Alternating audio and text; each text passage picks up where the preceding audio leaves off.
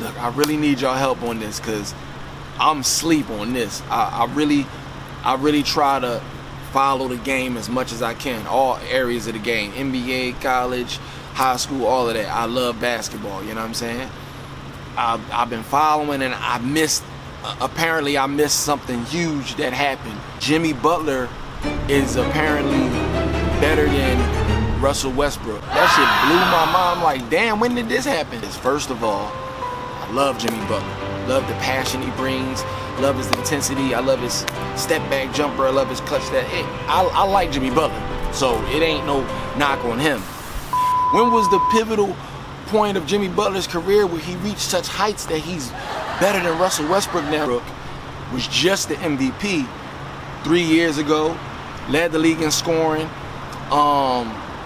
Just on that alone, it's like, yo, leave him in the top 10 play on skill alone, on ability alone, athleticism alone, dominance alone, statistics alone. Like, you know what I mean? Don't nitpick his shit. This dude is making history. I just need to be reminded when Jimmy Butler reached that superstar status, because Russell Westbrook is a superstar. So how are you ranking a non-superstar above a superstar? Bruh.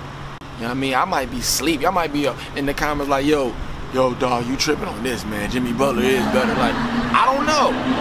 Russell Westbrook is a top 10 player, man. Y'all got me